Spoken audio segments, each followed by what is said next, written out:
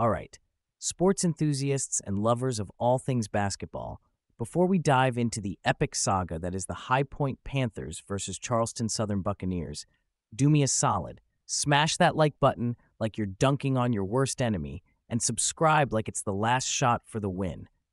Don't forget to slam your thoughts down in the comments because we're about to break down a game that's got more drama than a soap opera at halftime.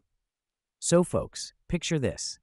The High Point Panthers strutting into the Buc Dome with a swagger only a 22-6 record can give you, fresh off making the Radford Highlanders look like they were playing in slow motion.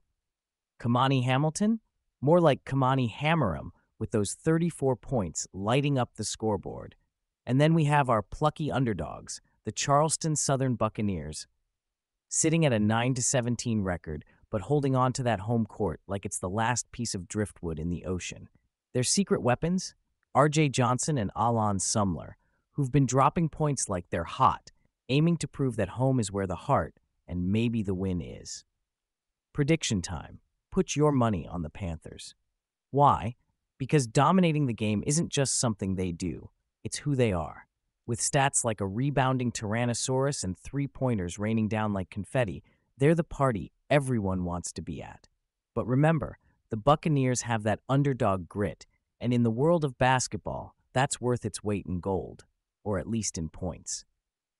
So, will the Panthers pounce, or will the Buccaneers sail to victory? My bet's on High Point to keep their winning streak as polished as a new pair of Jordans. But hey, in the Buc Dome, expect the unexpected. Let's get ready to rumble, and may the hoops be ever in your favor.